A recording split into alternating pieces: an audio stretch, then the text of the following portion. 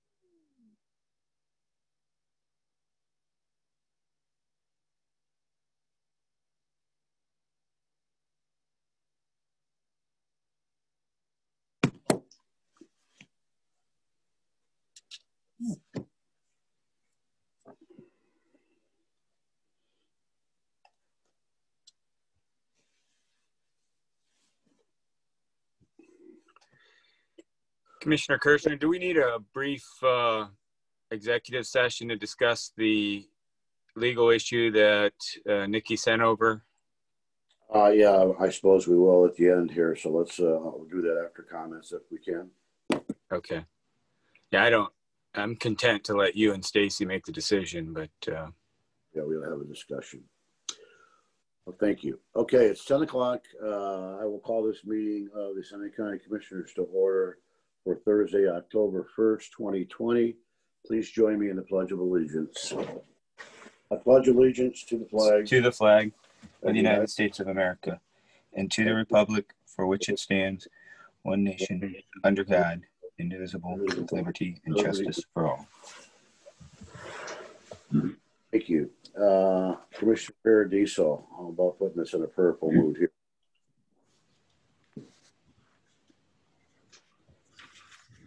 Dear God, we pray for your protection as one nation under God.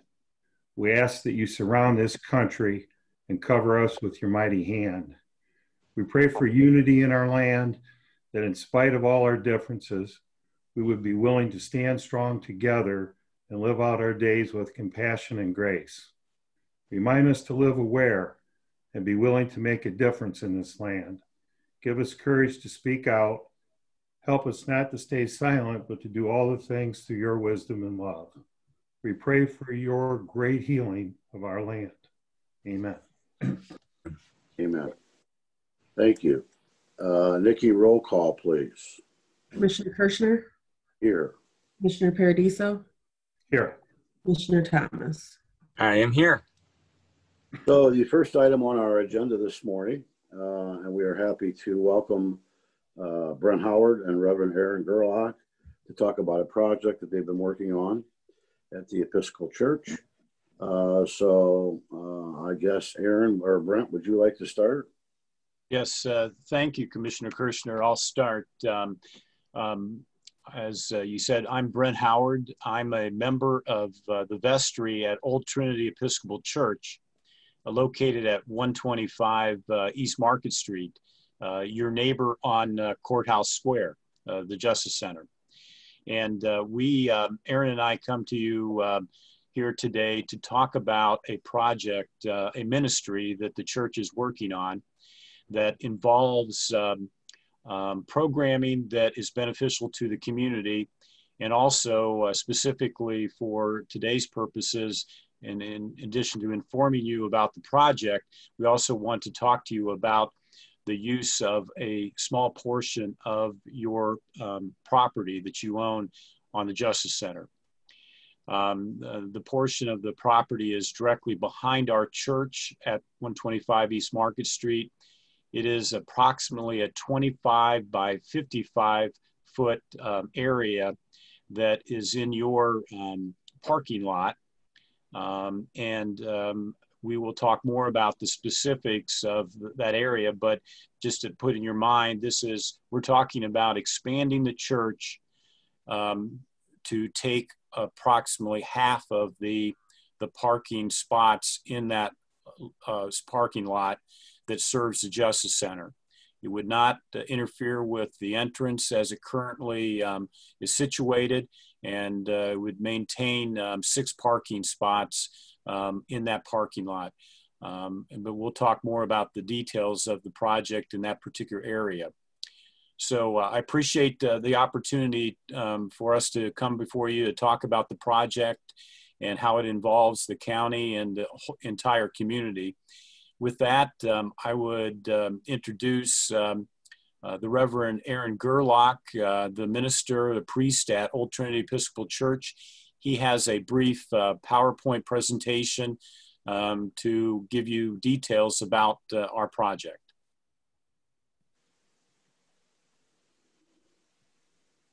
Thank you. I think I'll go ahead. Like Brent said, I'm Father Aaron Gerlach, the priest of Old Trinity Episcopal Church, and we're excited to talk. Aaron, we lost you there a minute. The sound went down. So if you could, I don't know if you could turn the sound up, or you began very well and then it faded out. All right, let's see here. Audio settings automatically adjust. Yeah, we still can't hear you, Aaron. Okay. All right, let's see what I can do. I don't know how to. I can hear him. Can you hear me okay? No. I don't know how to bring the volume up. Okay. I got a different.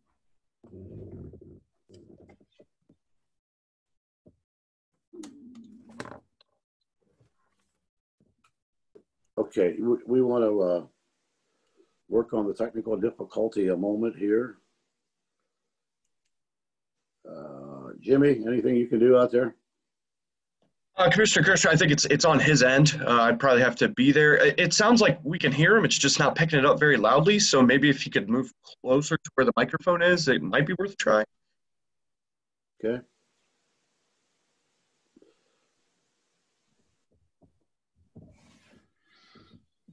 And what Aaron will provide, he has, I believe has the opportunity to screen share with the commissioners to show the PowerPoint slides.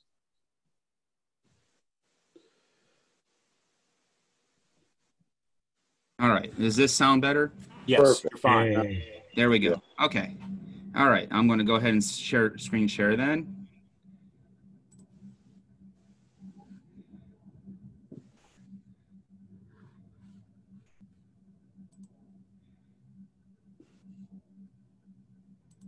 All right, is this showing up okay? It is. It is. All right. Yes. So great. So the first thing I want to share is a little bit of our process of how we got to the point of coming here today. Old Trinity might be like a typical church, and often when we think about our building and the grounds we maintain, it's you know, you start at a point of thinking about making sure the roof doesn't leak, the electricity turns on, and so forth. And being historical property, we find ourselves, of course, you know, honored to be part of the courthouse square. And as a vestry, as leadership team in the church, we started moving in a different direction over the last couple of years. In this, where we started this process of restoring these historical stained glass windows in the church. The one you see on the screen is of the first mayor of Tiffin. We thought, you know, that started sparking our imagination about how we might be connected to the community in a different way. And then due to a bequest of Reggie and Edith Pancoast, parishioners here, we were able to renovate our garden level space, what we call the undercroft in the church, to really think about, and that's the third photo here, about how we might make our space more a community space that we share with the community and use as a resource for the community. So we did this remodeling, making it feel more like a welcoming somebody into our home. And the 12-step groups that meet down there, particularly before COVID-19, found this space to be particularly welcoming and felt like it helped them value the work that they were doing, that we were investing in them. And so that sparked our imaginations to start thinking about the space that's behind this remodel space, the kitchen, which hadn't really been remodeled for several decades.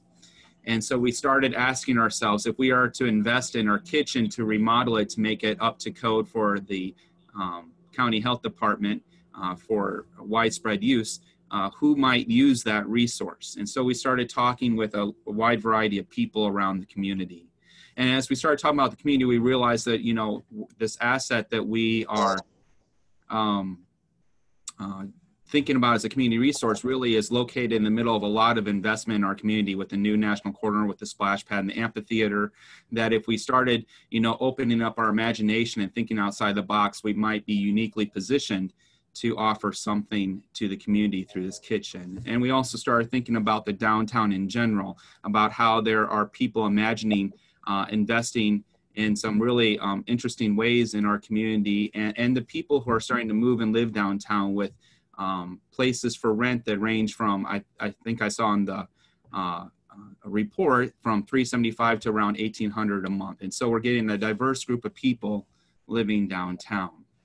So where that led us as a faith community is we started thinking about ourselves as envisioning how we can use our property to be welcoming spaces where people can connect around shared values and to build relationships that add value to Tiffin and Seneca County.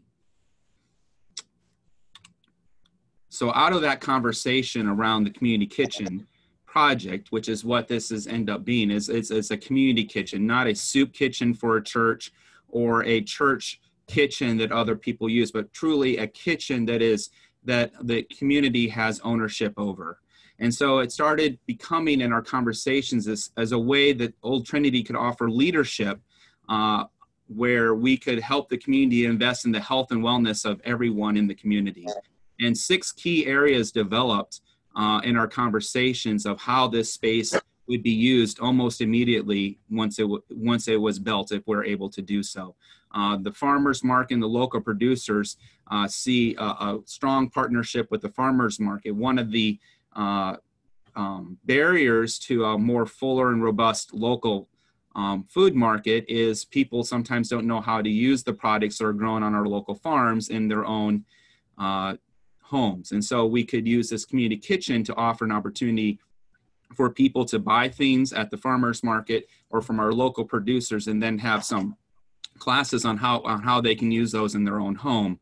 Or it could be a local chef who buys things at the farmers market in the morning and then has a pop-up restaurant at lunchtime to serve a menu that is from locally sourced products. And you could also think about expanding the growing season by helping people buy abundance of produce when it's in season, and then helping them learn how to preserve and can it, to doing some group sessions on that. Another option is partnering with health professionals. That was very exciting in the conversations we had. An example of that could be, say, we bring together a couple of different households where a member is suffering from diabetes, has diabetes, and then we could help those households learn how to cook healthy and nutritious meals that are both diabetic friendly, but also things the whole family wants to eat. And you could build a network and community around these several families that are doing this together. At the same time, you could have health professionals coming in to talk about other lifestyle choices that are available in our community for people with diabetes. You could also have, there might be resources, not just education, but resources to help people, say, get insulin at a lower cost.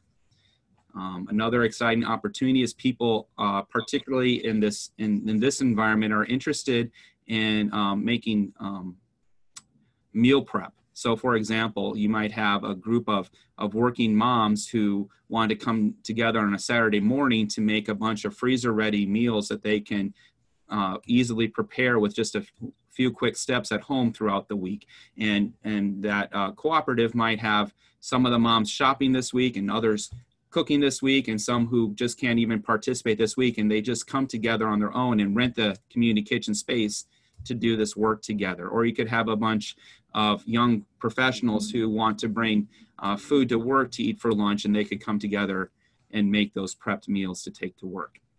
Another spot we found of interest in our community is there have been in the past several cooking classes that are well attended, and people are lamenting that the space for that is not available in the same way it used to be in the past. So we would offer this space for those cooking classes to happen, anyone who would want to teach them and on a variety of cooking topics. Fifth place is like the performing arts, the culinary arts are having a diminished role in our public education system. And so local public education and vocational and people in the profession of culinary arts locally see this space functioning much the way the Ritz does, where it functions as a community theater. This would be a community kitchen that can promote culinary arts. So you could have, for example, an after-school club of high schoolers who come and learn to cook together, either because they're the primary food producer in their home, or just because they have a passion and want to learn. And then maybe once a semester, they do a nice fine dining experience in that front half of our undercroft for the households and family members they want to have come with them. What the local professional culinary arts community likes about that is it helps them identify people who may have a passion for this as a career that they can then steer into the profession, or people at Vanguard and Sentinel who might steer them into their programming, or Tiffin University into their hospitality program. And then the last piece is some people are excited about how we can come together to do service in our community around food. So for example, we might be offering a once a week healthy, nutritious a meal for households who have someone in hospice care, for example. There are a lot of other options, but these are the 6 that kind of floated to the top that people are excited to start right away if we're able to make this kitchen happen. And so these are some conceptual drawings we've gotten with our architectural partner, the Collaborative out of Toledo. And some highlights here is, first of all, in conversations with the judges, there is some desire to have secured parking for the judges. And so as part of this project, we are talking with the architects and the judges about how we might offer that secure parking as part of this project for our judges. And then you can see there's the addition comes on the back of the historical building, and you can kind of denote the difference because instead of the curved windows, it has a more modern window feel. And so it'd be tearing down the 1950s addition to the church and expanding out into the parking lot, part of the parking lot, and a new addition. Here you can see how the architectural elements are sort of being carried through. There's a pattern in the historical building of 2 windows, 3 windows, 2 windows, 3 windows. And so that theme of 2 and 3 is carried forward. There's an entrance to the community kitchen off of Jefferson Street we're envisioning that where people would come in, that allows people to enter that space and leave that space without having to in any way step foot onto our religious property. And so in some ways, this community kitchen is a duplex kind of model. It shares a wall with the church, but it's its own separate space. And so an interior view of the concept of what it could look like is you see that entrance into off of Jefferson Street here, the full 2-story front of the church with those big windows looking out onto National Corner. And then under the second floor administrative area would be the functional working kitchen. And this front part could be flexible. It might have cafeteria seating like you see now, or it might have additional workstations for when we're teaching cooking classes. The administrative area above is intentionally designed so that you cannot enter it because primarily it'd be a space for church administration, although we would share it with other groups who we're collaborating with on the community kitchen or other projects. But we intentionally make it so that you can't enter that space from the community kitchen. To enter our administrative area, you'd have to enter off that a stairway between the annex and the church, or come in through our worship space to go there. So it's maintained separate. So as you can see, this space is really designed to be something that is a community asset. And this is just a view of what it would look like potentially from that landing coming in off of Jefferson Street. So I think that's a short presentation. We are very excited to explore this opportunity with you and talk about how this might fit into your vision of the courthouse square and, of course, the community, the county in general. Thank you. And if I can add just a few comments to pick up on a point that Father Aaron mentioned.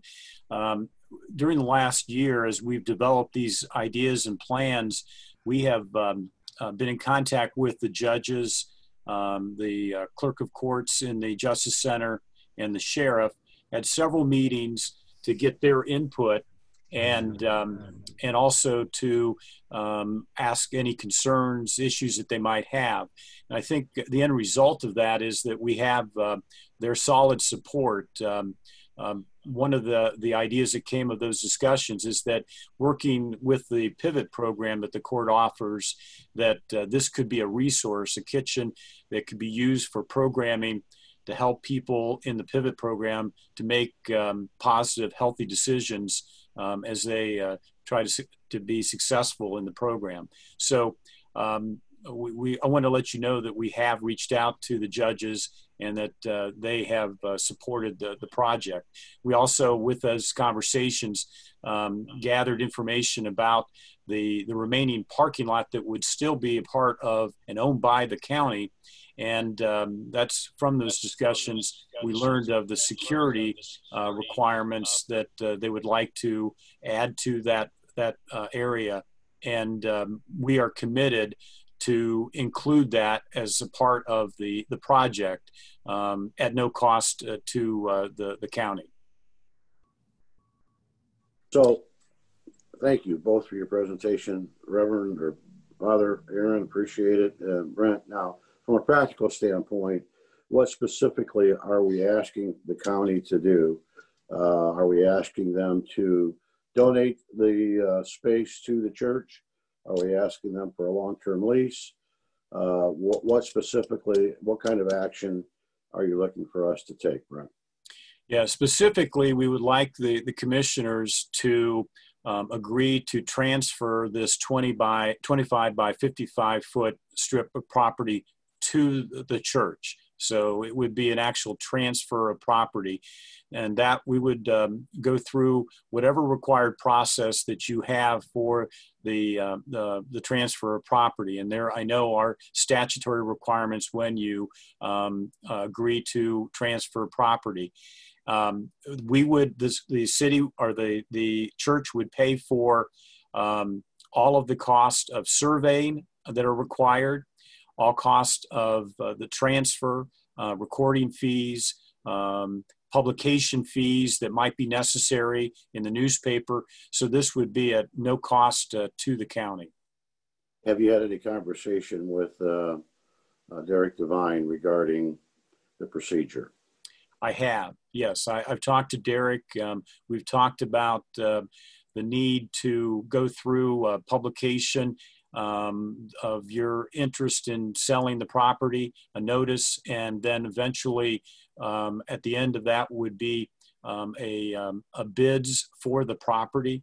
And we believe that we can offer, based on especially the improvements that probably are going to be tens of thousands of dollars to build a secured parking area, that would be adequate consideration for the transfer of the property. So I have talked to Derek, and we've begun that conversation. Specifically, I think that in the, and I don't know, I'm not expecting at your meeting today, but at maybe your next meeting next week, if we're ready, that you would approve the sale process. And then at the end of that process, after the required notice and receiving any bids for this property, reserving your right to reject any and all bids, like you would do in all cases, we would you would have a separate approval at that time for the actual transfer. But you start the process, I believe, with approving the notice and to begin the process. Well, first of all, Brent, what is the fundraising timeline on this and construction timeline once it's started? Yeah, good question. Our expected fundraising timeline is approximately 1 year from when we get started here. We know that we have the property. We have begun some preliminary plans with that. We've identified some larger resources through our diocese and otherwise that we could have a jump start in our fundraising process, but we think it's about a 1 year time frame. Once that is secured, then it's approximately a 1 year construction. So we're hopeful. Right now, it's a tentative 2 year project. So if the project didn't go forward, could there be a provision in there that it reverted back to the county? We could do a reversionary clause in the deed. Okay. Well, again, first of all, Father and Brent, I think you guys have got a wonderful vision here. I appreciate the thought process. I appreciate the enhancement to downtown. And I know that you've done your due diligence with the judges and with the clerk. And I think that everything is set to go. I know that we have received as commissioners a similar presentation that Father gave us today, and have had, had significant time to review that and consider it. So thank you very much.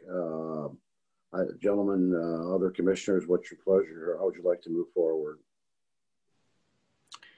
Yeah, I would like to refer this to Derek Devine for positive consideration. I would like a reversion clause in it, but I would like to give some, we can take formal action at some future date, but, not to delay folks. I'm ready to accept this. Okay. Yeah, those are my feelings as well, Commissioner. Let's begin the process with Derek.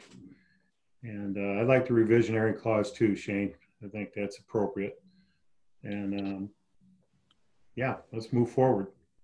So by moving forward, are we asking Derek to put together the necessary documentation to start the bidding process? We can take care of that.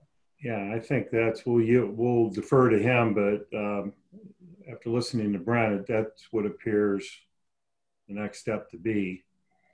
And then at some point we'd have to take formal action on that, maybe next meeting, but let's let Derek get back to us with what we need to do. That's how I'm thinking how it works. All right. Father and Brent, thank you very much for the presentation. Any additional comments?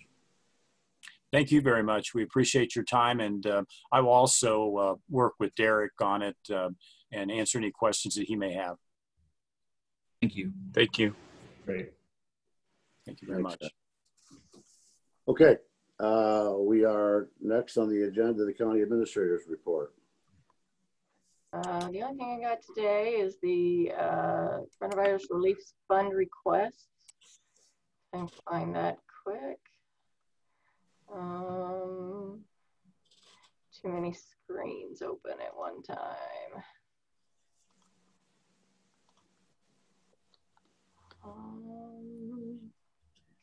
Going to share. Pretty Beach. Okay, these are the requests that the Coronavirus Relief Fund Committee reviewed yesterday and deemed them allowable and are presented for your approval.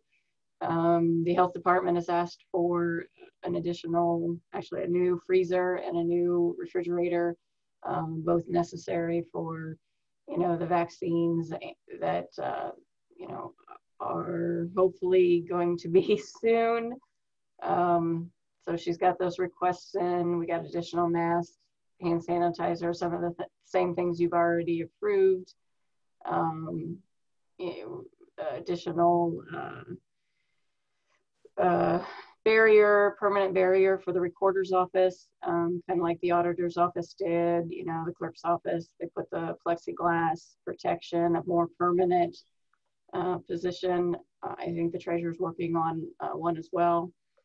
So as you can see, the request for this week would be $25,490.93, which takes it up to a total of $477 that we will have allocated so far. Just remember, we still have the grant that's outstanding. I sent an email to Charlie this morning to see if she's heard anything more on that grant. But this is what I have to present for you today. If you have any questions. Motion to accept. I'll second. Okay. Any additional discussion? Hearing none. Nikki, a roll call, please. Commissioner Thomas, Yes. Commissioner Paradiso, Yes. Commissioner Kirschner. Yes. Stacy, anything else from you? Nope, that's all I had today.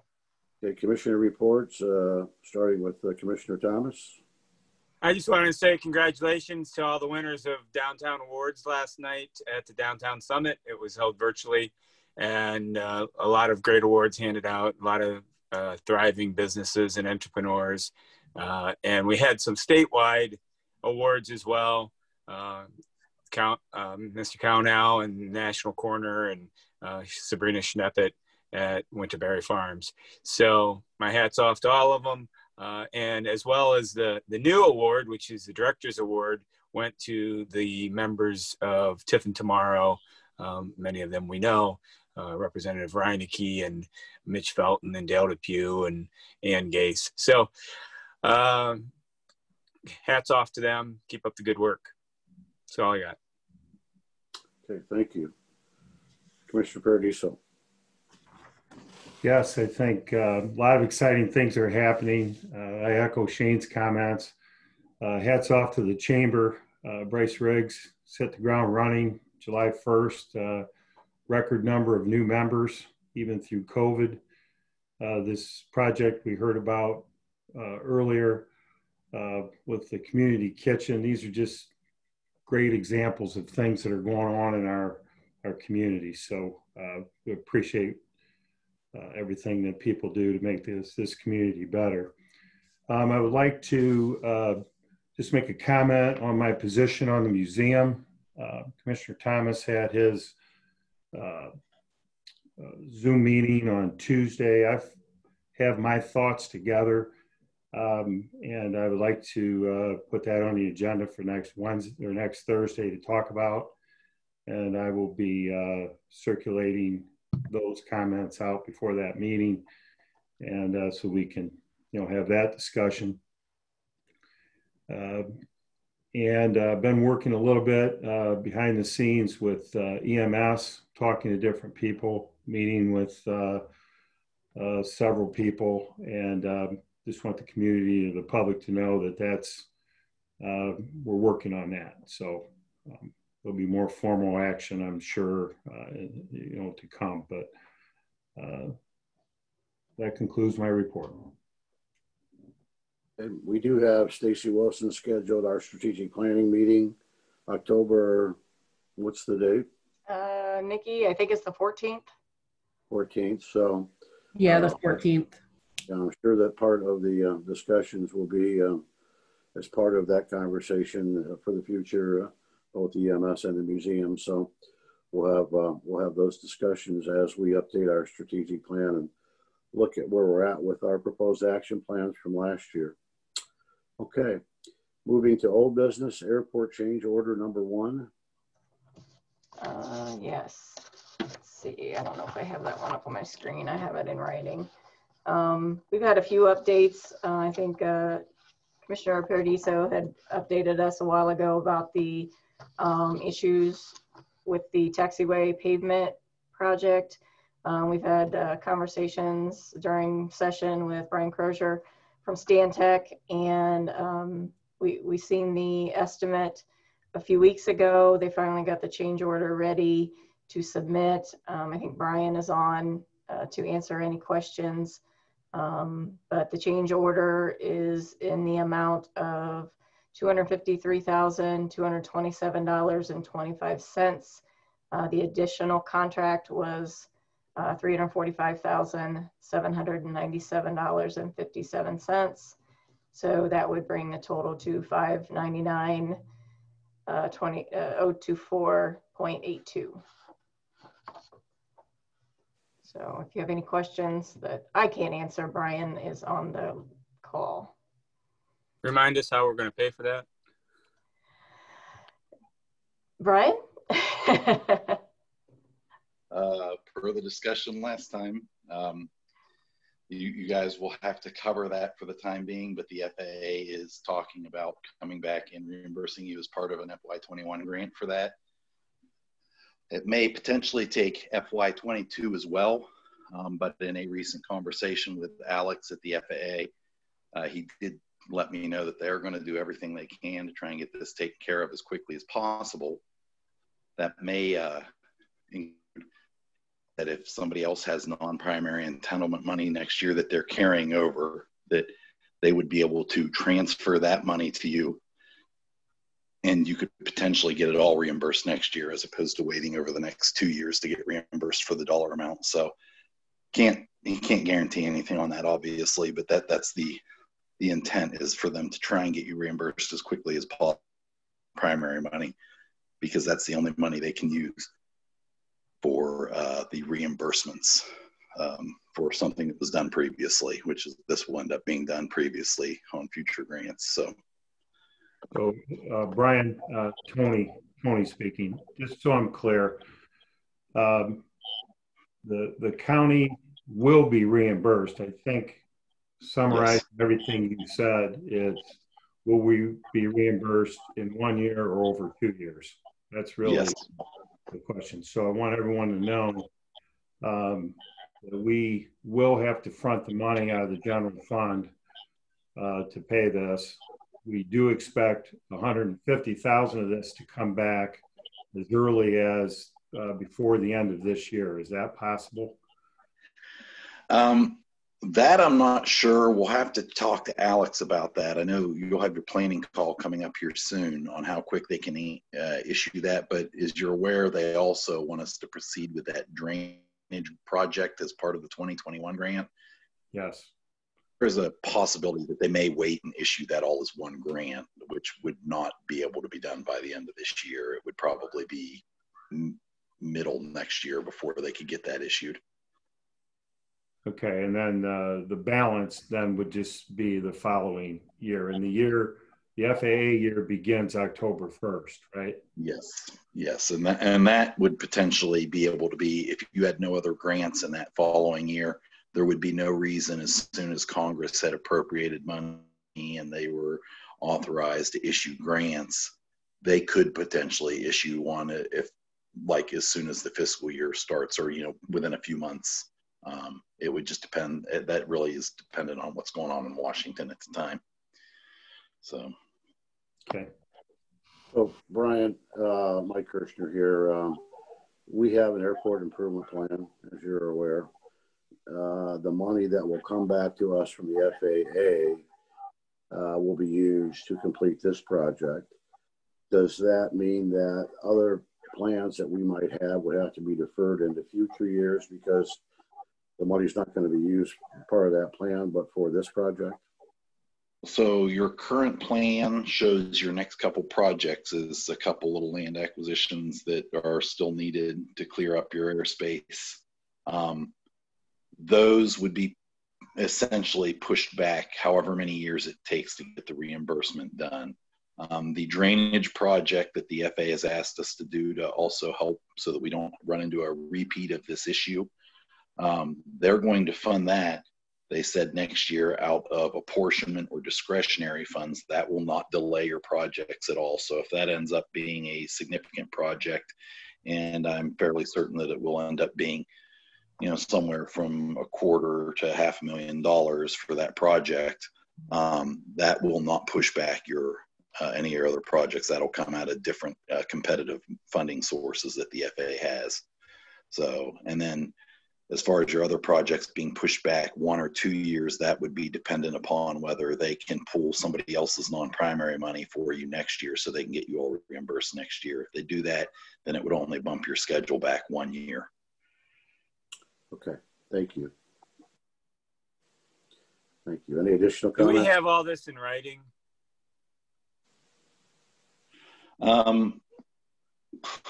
I've probably written some. I'll have to go back and check. I think I've summarized the phone calls we've had with Alex back to him in writing. I'll verify that though to make sure it's all in writing. But we do have Alex is already in several email exchanges has approved the change order and he is all on board with all that. So I do have stuff like that in writing. The reimbursement, you know, I'll make sure we have it in writing, but if they said they're going to do that, they'll do it. But we'll make sure we get that in writing. We had him on a Zoom call where he, I'm paraphrasing, basically agreed to everything we're discussing. Right, Brian? Yes. Alex. Okay. Okay. Okay. Any additional discussion regarding the airport? Nope, I would just have a resolution authorizing the change order if that's how you'd like to proceed. You have that resolution prepared at this point? Yep. Okay. Can you put that up for us, or just authorizing the contract change order for the taxiway pavement rehab at the Seneca County Airport, and includes in the resolution the details I read earlier with the amounts and the changes that are needed for the change order. Okay, can I get a motion to that effect? I'll make a motion. We accept that resolution as read. Okay. And do I have a second? Okay, I will second the motion with the provision that we do indeed have an audit trail, if you will, of conversations that verifies in writing or by recorded conversations that this is the intention of the FAA.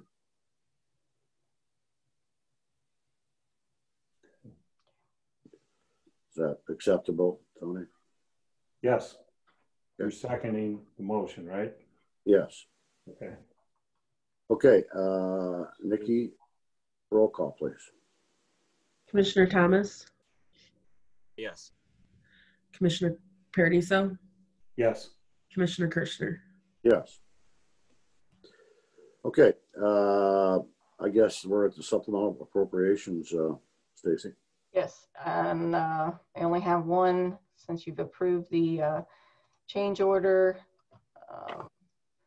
I have a supplemental appropriation for the airport's contract service line in the amount of $253,227.25. The other resolution I have that on my screen. It's the contract with, let me find it, authorizing a contract service agreement with NCOESC to provide all necessary and appropriate staff and instructions for the Seneca County Youth Center. This was tabled last week with some questions that we've followed up with juvenile probate court, and the judge is here, I think, as well as some of his staff is here as well to answer some of those questions. Okay. So, you know, my questions were centered around, you know, what the value of that is. And Judge Meyer got me some information on that. So I appreciate that. And this is one of those interesting situations where we're authorizing a contract to spend other people's money. So it's really school district money, and it's got a value of $250,000. So, you know, I think it merits a little slower consideration as it comes across our desk. That's kind of one of our sacred missions as commissioners. We approve these contracts. So I appreciate the information that Judge Meyer got me. I'm satisfied. I'm sure that, absolutely sure that the staff at North Central does an excellent job for him. But, we always have to be careful with taxpayer money, especially taxpayer money that we don't have direct control over. But in this case, by authorizing this contract, we are essentially authorizing North Central to spend other school districts' money. And so, we just need to be mindful of that. And, I would love to see a process to award this contract. But, if Judge is satisfied with the service he's getting, I'm more than satisfied. Is that a motion? Would that be a motion, Shane? Yeah, I'll motion to approve it. Yeah, absolutely. I'll second it. Thank you.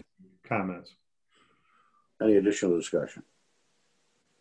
Hearing none. Nikki, roll call, please. Commissioner Thomas? Yes. Commissioner Paradiso? Yes. Commissioner Kirschner? Yes. We are going to go into executive session to talk about pending litigation. But before that, I will ask if the commissioners or Stacy has anything additional to be brought before the board today. I don't know. Okay, if not, Jimmy, it's time to open it up to public comment. Sure. So if you'd like to comment and you're on the phone line, you can hit *6 to unmute your line. If not, go ahead and hit that unmute button and come forward now. I just want to see how quick Audrey is. Yes, Commissioners, this is Judge Meyer. Before I sign off, I want to thank you guys for your support.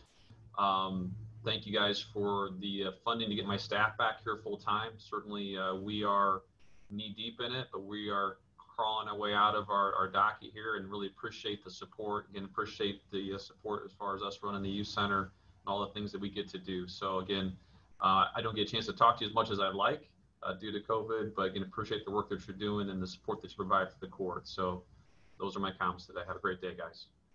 Thank you, Judge. Okay, well, as always, Mike Dittle from Highbridge is on the line. I see. I wondered if he had any updates for us regarding CARES money or any other issues. Thanks, Commissioner. Appreciate the opportunity. So the legislature is out of session for the most part for right now. We know about the CARES distribution that came recently through OBM, and we had a different per capita formula, so that's still kind of on its way if it hasn't already arrived. Federal government is still haggling over some other appropriations bills and things like that in Congress. I suspect still that most of that will be handled in the lame duck session to hopefully give us all some clarity and some ability to be more flexible in how those COVID CARES dollars are being spent. And we are also having conversations here in Columbus with legislators as we can regarding the potential capital budget, which we are still hopeful for in the lame duck session. So here on October 1st, it's a little light right now. The only thing that's really happening at the State House, at least this week, has been the select committee created by Ohio House Speaker Bob Cupp regarding the potential repeal and replacement of House Bill 6. So that has sort of dominated the news here in Columbus with the election pending in just a little over, or a little under 5 weeks now. I expect a very, very robust lame duck session when we come back from the election. Are any of our reps on that select committee? I don't believe they are. Representative Reineke is not, and Senator Burke, obviously, since he is in the Senate, is not. It is about 15 House members, give or take. There are folks that are for the legislation when it passed out of the House and others that are against it. And by and large, they've been hearing pretty substantial testimony over the last few weeks about the potential to repeal and replace the legislation. The chairman of the committee, Jim Hoops from Napoleon, not too far from you, announced yesterday that he expects some action, but not until after the election. So I think they will continue hearing testimony on that, but they have not done anything at this point other than hear testimony. Okay, Very good. Thank you, Mike. Always very informative. I appreciate it. You bet. Jimmy, anyone else out there? I'm not sure if David, Zach, or Audrey were going to talk, maybe. Both, actually, with your permission. Good morning. It's good to be here. Super excited about everything going downtown. I think the project that Aaron Gerlach and Brent and many others have been working on is extremely exciting for our community. So I appreciate that very much, Father Aaron and everyone else involved. Wanted to update you quickly on the CARES Act grant program that we have running for the city, just kind of where that's at, because there are a lot of people that listen to that. So businesses inside. And then Audrey will have a note about how we're looking to expand that to the townships and villages as well. But the application period is open until 5 o'clock on October the 12th. It opened yesterday at noon. We have 16 applications that have been submitted and 16 that are in the process of being put together. These are grants up to $6,000 for businesses 2 to 30 employees, and for less than 2 employees, up to $3,000. And so we're excited about that, and it seems to be going very well. We have on our site at tiffincares.com, we have a tutorial on how to apply. So we kind of walk people through the process. We have one of our recorded informational sessions. So if anybody is hearing about it for the first time and you're located in the corporate limits of the city of Tiffin, please go and apply. And with that, I'd like to turn the talking stick over to Audrey to talk about our plans for making it available to some of the villages and townships that have indicated they're interested in doing that, that we got from a survey that Charlene had put out. So Audrey, you want to touch on that? Yeah, thanks, David. Thanks, commissioners. Yeah, so we are working together, David and I and Charlene, to try to put together a plan for us to be able to make this resource available to the rural businesses through the townships, the villages, the county, whoever decides they're interested. We just want to make sure that we're ready to provide the resource. So we are going to host a couple of information sessions about this opportunity and how it might look, how it might work. There'll be one next Wednesday, the 7th, and one on Wednesday, the 14th. And then we're also going to be, available for anyone to reach out about how this will look and how they can get involved and whether they can use the resource or not.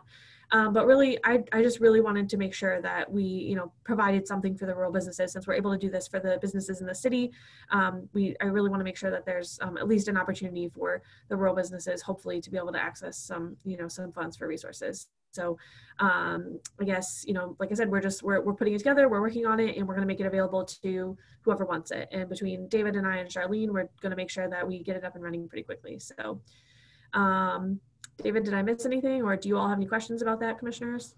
Well, let me ask a question here. Obviously, the city of Tiffin has established the CARES loan program, or grant program, I should say, out of money that they received from the CARES Act. The money that would be distributed or would be granted to rural communities or villages or townships, that money is coming from where? That's coming from their CARES allocation that I believe, I don't know the logistics of it, Stacy, if it kind of comes through the county to them if they request it, but it's money. Stacy, do you have comments on whether that's specifically allocated to them? I know Charlene's been working on trying to help them spend it. Each of them had the opportunity to submit their resolution to get their allocation, and I think everyone on Charlene's list has received both their allocation, first and second. I'm guessing since they have some money available, they're interested in this program. So let me be clear. If a township had, just to use a number, $10,000 that could be designated for them, and they're only going to use $5,000, they could take that pool of $5,000 and make it available to personal businesses or to private businesses for assistance during this time. Is that right? Yes. So do we have any idea? I mean, the city announced how much money? $600,000. $600,000. Mm-hmm. Do we have any idea, Stacy Wilson, as to what type of a pool of money that could possibly be for townships and villages? I do not. Okay. And then, David, so the $600,000, is that leftover money from the city? Where's that? That's city CARES money. Okay, so that's city. Now we're talking about a second fund for townships and villages of leftover money. Yeah, so fundamentally, it's the city's money. We're a subrecipient of the grant. We administer those funds on their behalf. The 600. The 600, and so it would be the same thing. So we would have a grant agreement with each entity that wanted us to administer those funds for that purpose.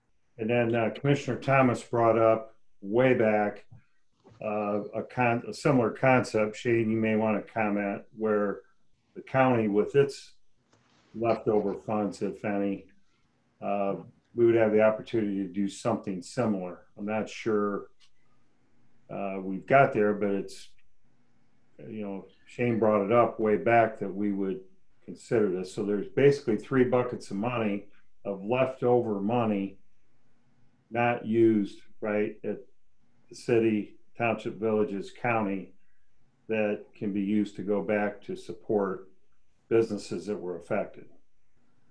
Is there 3 buckets of money? Am I missing something?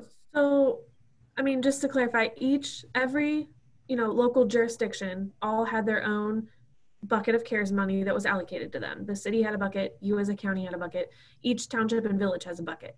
And then they can choose to use that for various different things. Everyone made sure they could fund everything, coronavirus related, supply related. If there's things they could fund for their, fire EMS, they, fund that. Everybody kind of is trying to take care of their own needs first, obviously. And then yes, whatever portion of that they feel, they have everything covered that they can, and they want to provide, each jurisdiction can provide that for things inside their own jurisdiction. So we are providing a way for, if each jurisdiction that chooses to do this, we're providing a way that they can use those funds to get it out to businesses. Yeah, so there are 24 buckets. It's each of the townships has a bucket. Each So of the municipalities have a bucket, and the county has a bucket. But the money initially, if I remember correctly, came as a lump sum to the county, and we dispersed it as a percentage of population. I'm not sure what the equation was, or as a the first 2 deposits were to the county, obviously, because it goes through the auditor, but then was distributed to the entities via the local government funding formula. The third one that should be coming will be that different formula by population. So right. So local government formula were the first 2, and by population is the third one. But each time there is a disbursement of those funds, it comes to the county, and the county then distributes it according to that formula to each of the other political subdivisions. Is that correct? Yes, as long as they have issued the resolution to the auditor. Okay. It's not at the discretion of the county what that money, how much they get. It's required to follow the local government funding formula. So that's why we're trying to put the emphasis to the townships and the villages to apply for what they have coming. So if they do have excess, they could use it for private industry. Because there have been some situations in which a township or a village hasn't made an application for anything. Is that also correct? Yes, there's a few that have not submitted any resolutions and do not anticipate submitting resolutions. But if they did submit a resolution for their share, they wouldn't necessarily have to use it for their own reimbursement. They could use it for the private sector in their townships. So again, it would be prudent if everyone would apply for those funds. Yeah, that's what the money was intended for. But my thought was that unused money would revert back to the county or would be pooled at the township village level. But since TCEP is stepping up and will help facilitate, then I can see how there could be 24, whatever the number is, David, different. Well, I'm sure that Audrey could work with the trustees in each of the townships to determine this is needed. I like that. That's more local, and I agree with you, Mike. We should just encourage them to take advantage of that. And the county can do that if you so choose. But if we're going to do that, we need to do that soon. I know I had talked to David just a week ago, and it's not a quick process. So, if we would be interested in having them do that, Yeah, we know that the commissioners are thinking about a lot of things related to this, including other grants and other funding streams. What we're intending to do is to try to make it available, to set the system up so that anybody that would want to participate up, and we're going to come up with that hard deadline date by which, so everybody knows we have to pass the resolution by the state to get it done. So again, we're just putting something out there that if it makes sense for people and they want to do it, that's possible. So yeah, that's kind of where we're at. We should have that by the weekend. We'll know exactly what those dates are. At least that's our intention. Get that to the commissioners, get that to the townships, get that to the villages. So everybody's, and again, that's our plan. Yeah, and again, to repeat Commissioner Paradiso's remarks, Commissioner Thomas did indeed suggest this 3 or 4 or 5 months ago. And maybe we ought to formalize any excess funds we have and quantify how much that amount is, as the city has done, to determine whether or not people can apply to that pool. I don't think it's a matter of excess. You know, if that court grant does not go through, we have projects to use that money.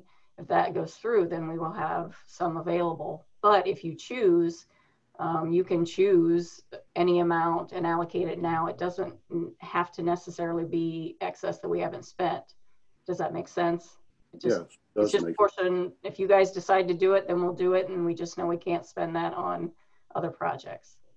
Well, as a contingency to the court grant money, you know, I think that we could come up with a motion that would exclude that. In the event that we do receive that, then this is what we would do.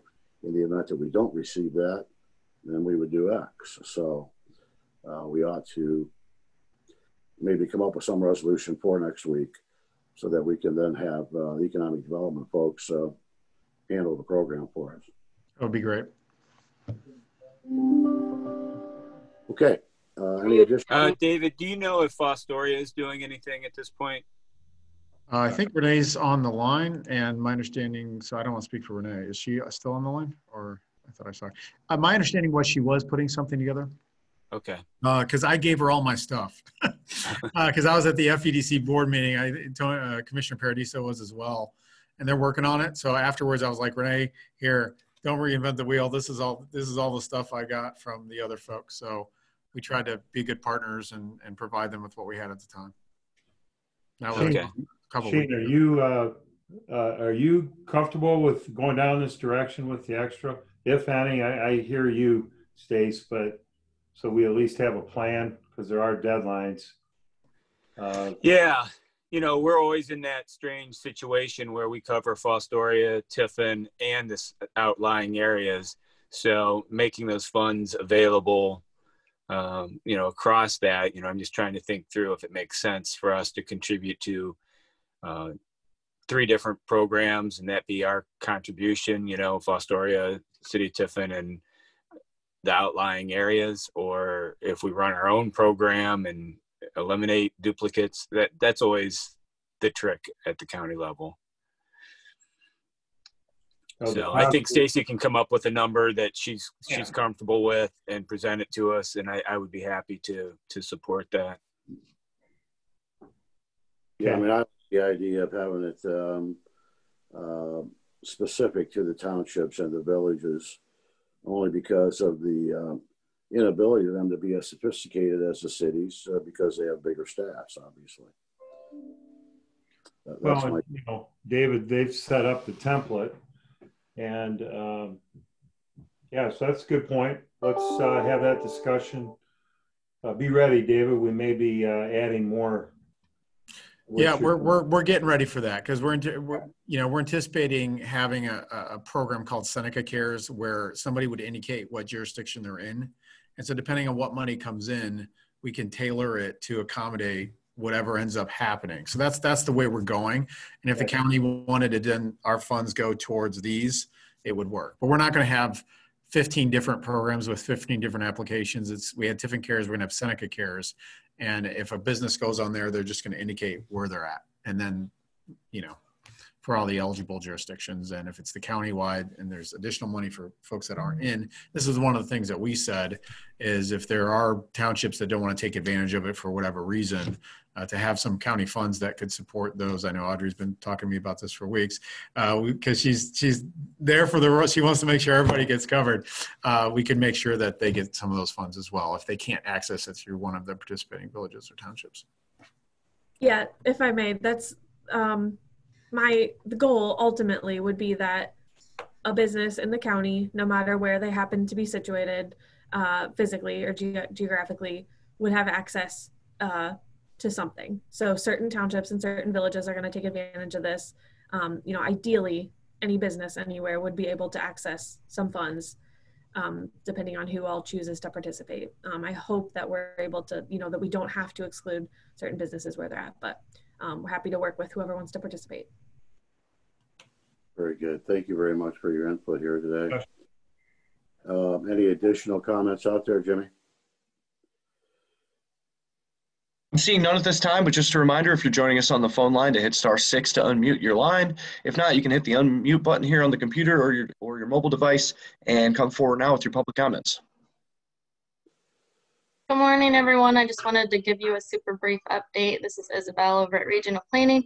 I know it's kind of crazy because we were just finishing up round 34 for OPWC issue 1, and we are now in, they're changing the name to fiscal year 22 is what we will be in this next round.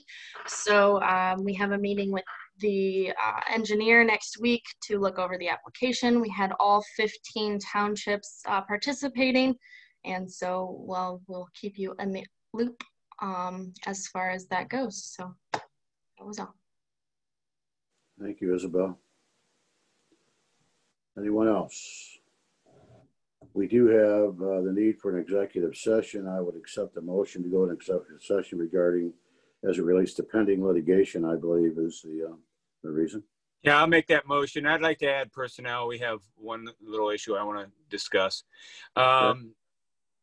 So yeah, motion to go into executive session to discuss pending litigation and personnel.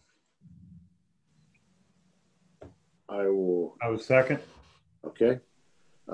We do not expect any action to come out of the executive session, so we will leave this meeting up while we go into executive session and come back and finish it. But I wouldn't expect any other action other than for us to simply adjourn. So having said that, we will pause this video and we will meet in executive session. I guess I should have done roll call, but I think we're okay. We'll go forward. Thanks.